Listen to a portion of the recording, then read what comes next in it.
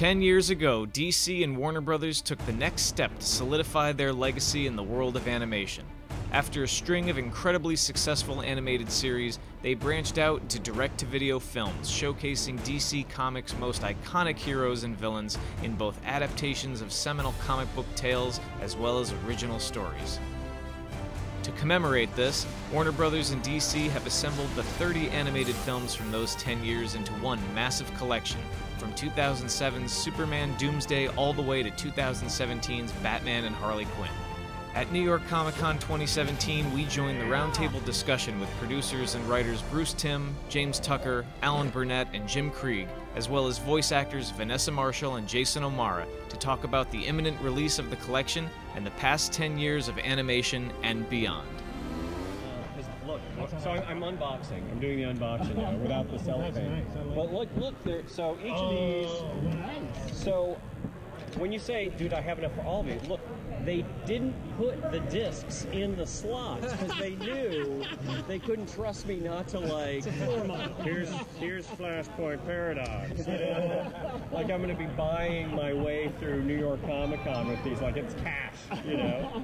Oh, that's brilliant. So for each page, so each page there are two. Well, there's two here and two here, and it's either art from the cover or like alternate takes on the art, but it's definitely the artist who does these cool covers. Oh, that's and they're pretty cool. I mean, it really is like and by the way, I was picked to do this because I have the best hands. Yeah, because I'm a little Vanna, you know. Look at this ceramic dog, you know. Well, the art's great. That's so cool. That is terrific. I don't know if you. So we had I hope we show it this time, but at San Diego we showed it. They cut together a trailer, and when you see all the images from, you know, they can cherry pick the images from 30 movies, you realize, oh my gosh, we really made something. Yeah. You know, it really is quite cool. It's really. Not only it's a great set of just the movies, but all the shorts are in here, and there's a ton of behind the scenes featurettes. Some of them are like other Comic-Con panel discussions, and it's really, I think, really worth having. And just to finish selling it, it's available now for download, and on November 7th you can buy it. So, you know, get some for your folks because your parents are going to appreciate this. It'll be like a primer for them, and then they'll understand. But you'll get that call from your mom. It's like, you know what? I played Zatanna's voice backwards, and it isn't really the words. You know? Wait, what? Is that true?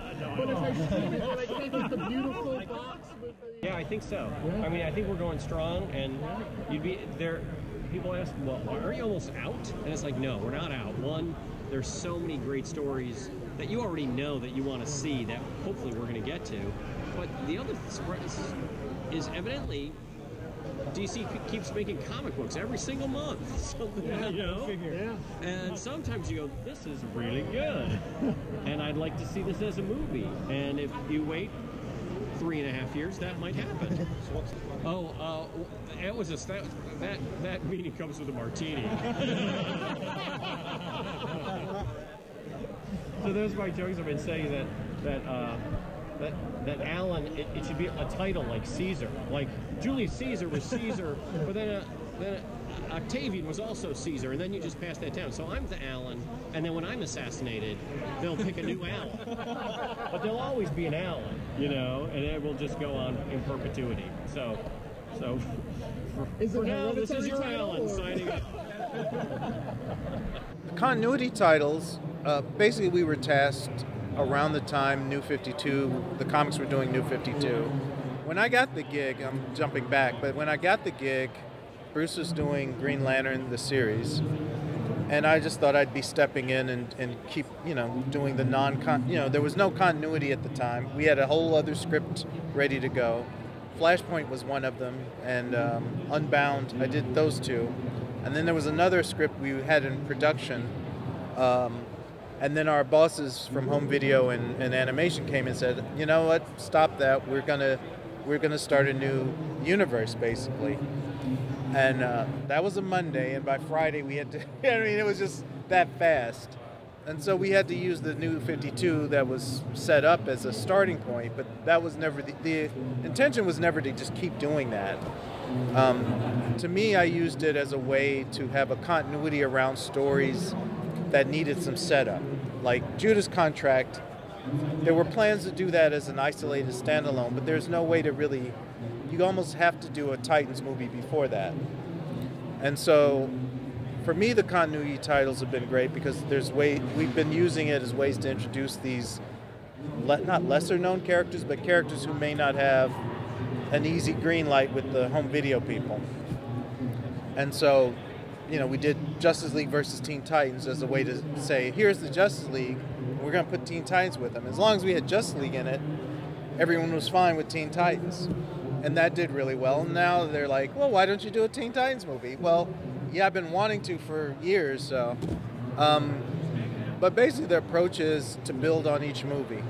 And to, now we're at a place where we've done so many of them that, we have a movie coming up where it's like the Marvel universe where now Iron Man can show up in somebody else's movie and no one's going, oh wow, that's Iron Man. It's like, oh yeah, Iron Man's there. So that's what we're trying to achieve with the in-continuity titles, where people can cross over into each other's movies, we can introduce new characters and then spin them off. And well, I mean, before it was like, you can't. And when they said it's a continuity, I'm like, well, that means we can do some world building. That means we will have multiple movies to introduce characters. And, I was coming off Brave and the Bold where nobody told me not to do anything. So it just seemed natural for me as a fan that that's what I wanted to see. And I saw it was, if you're going to do a continuity, why would you just keep doing Batman and Justice League if you could introduce, I just used them as a tool to get these other characters in. So it just seemed a no-brainer. I mean, all I can say is that we're in an era where there's multiple TV series, live action, multiple animated series, multiple animated movies, multiple live action movies. I mean, what's not to love? Yeah, if you don't like one thing, there's always something else. So I think it's a great time to be a DC fan,